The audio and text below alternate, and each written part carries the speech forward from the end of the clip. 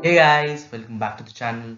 So in this video, we'll talk about a new topic about biotechnology, which is plant biotechnology.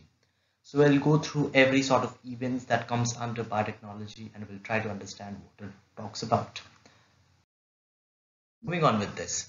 So talking about plant biotechnology, so we'll study about the genome of plants. So there are three different types of genomes, or there are three different major types of genomes under plant, which is the nuclear genome, the mitochondrial genome, and the chloroplast genome. So we'll talk about all three genomes firstly. We'll talk about some of the examples that comes under and other varieties. So moving on with talking about the first genome, which is the nuclear genome. So nuclear genome and the size of the nuclear genome varies among organisms. With eukaryotic cells having unreplicated DNA, the nuclear genome content varies, which is the C value. So the C value I'll be explaining in my coming videos, and it is not a very complicated thing. So the C value is the amount of unreplicated DNA that is present in the eukaryotic cells. So it may vary from around 10 to the power of 7 to 10 to the power of 12 base pairs. So I'll be explaining about the C value thing very descriptively in my coming videos.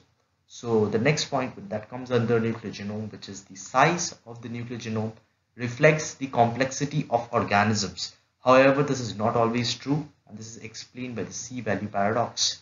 So definitely the nuclear genome is greatly affected by the complexity of the organism. The higher the complexity of the organism, the bigger the nuclear genome it has. Also don't worry, I'll be explaining about the C value paradox and everything related with C value.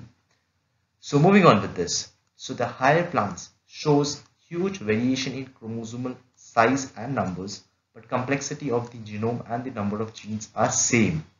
Also this is due to the presence of majority of the non-coding regions and repeat regions in the nuclear genome.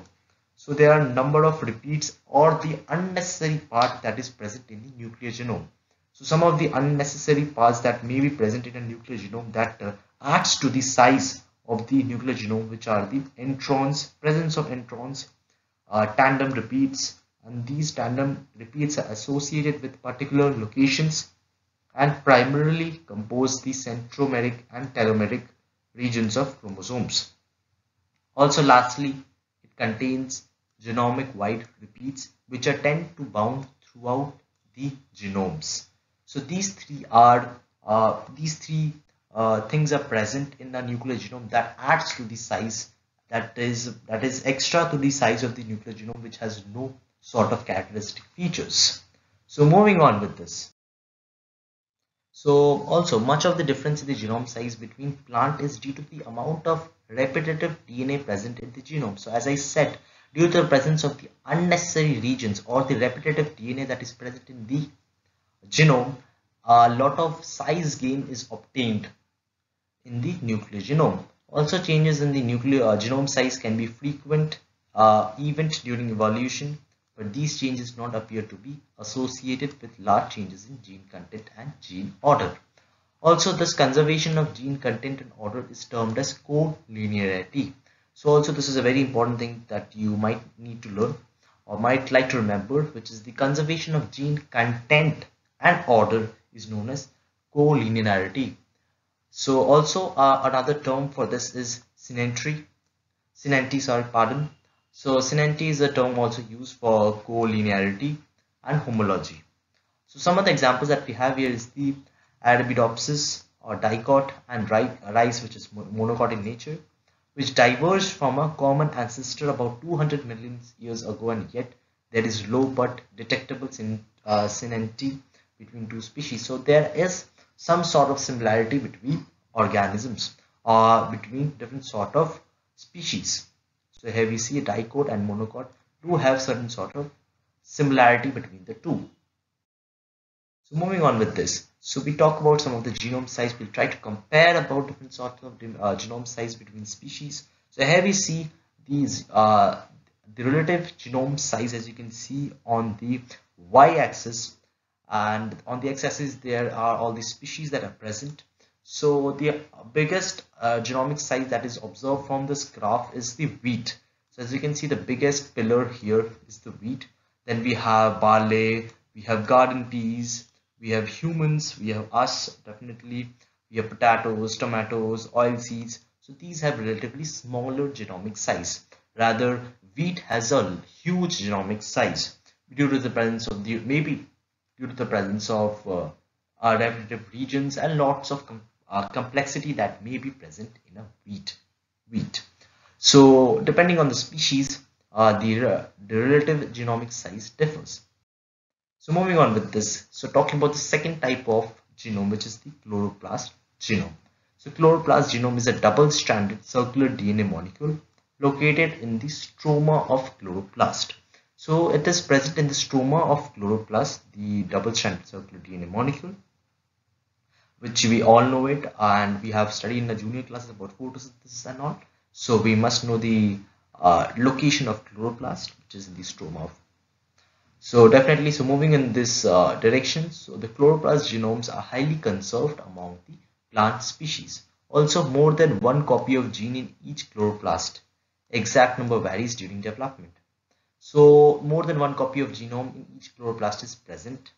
Also, mesophyll cells of young leaves contain 100 copies of chloroplast genomes. So these were some general information. So let's just talk about some of its size and differences with other genomes. Also, most chloroplast genomes are between 120 to 160 kb in size and contain about 120 to 140 genes.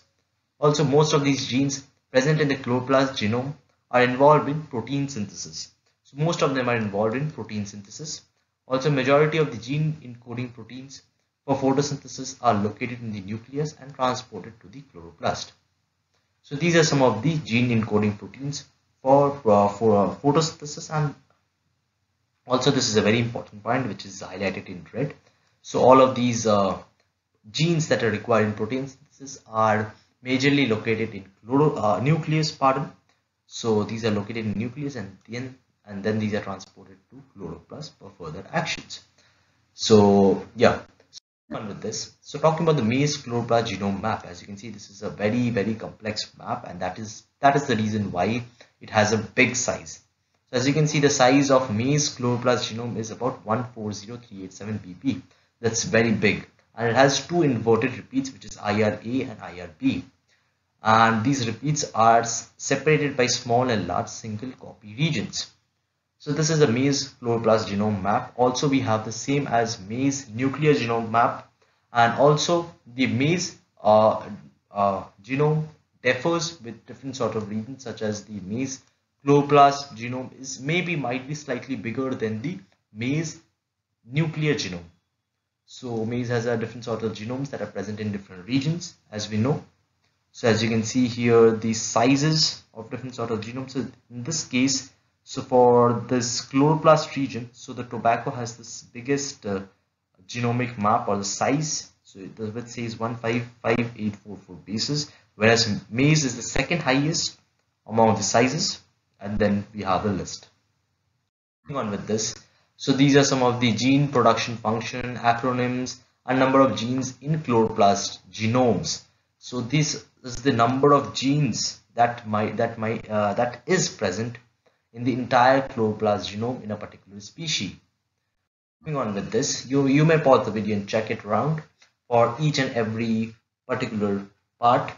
Also talking about some other genomes which we have, which is the mitochondrial genome. So in our body we have different sort of genomes. Same applies to the species. So under species we have three major types of genomes. So one we have studied is the nuclear genome, and lastly we studied is the chloroplast genome, and now we are going to study about mitochondrial genome. So talking about the mitochondrial genome, so the plant mitochondrial genome, which is much larger than those of mammals and yeasts. So this is we can say is the biggest genome that is present in every individual, other than as compared to nuclear and chloroplast. Also size varies according to species, and its variability may be large due to large size of non-coding regions. So the variability and the size may differ because of the presence of non-repetitive or non-coding regions. Also, this is a very important point. So the maize mitochondrial genome is much larger than the chloroplast genome, but contains far fewer genes. So the gene number is very less in the mitochondrial genome as compared to chloroplast genome, but the size is bigger than that of chloroplast genome. Alright, so the size matters definitely. Also, most of the genes are involved in protein synthesis or respiratory electron transport. So these have major functions in this protein synthesis and electron transport system. Also, plant mitochondrial DNA also contains chloroplast DNA, which we know as the promiscuous DNA. So the plant mitochondrial DNA contains the chloroplast DNA, which we collectively known as the promiscuous DNA. So you can easily understand how big is the mitochondrial DNA. So the mitochondrial DNA is very big, so as that it can engulf the chloroplast DNA in between in itself, so that so the entire thing which we known as the promiscuous DNA. So the plant the mitochondrial DNA is bigger than the chloroplast DNA and collectively known as promiscuous DNA. So here we have another example for you, so which is the Arabidopsis thaliana, so which we know as the model species. So this is the species that is generally used for experimentation, for genomes, for observing the genes for every genome, for every different parts of genomes. So why this species is used as a model species? So there are different sorts of theories or assumptions that are based on the scientists. So here we have, so why this species is always used as a model species? So because it has a short life cycle and small stature, and it produces large number of offsprings. All right. Also, it has the smallest genomes in higher plants, which is about 125 MB, and it is easily transformed and manipulated. So due to its easy use and size, definitely this acts as a model species for every sort of experimentation of genome related objects. So let's just keep this video till here. I'll be back with another video very soon. I will talk more about the subject or topic about plant biotechnology. So stay tuned and thanks for watching this video.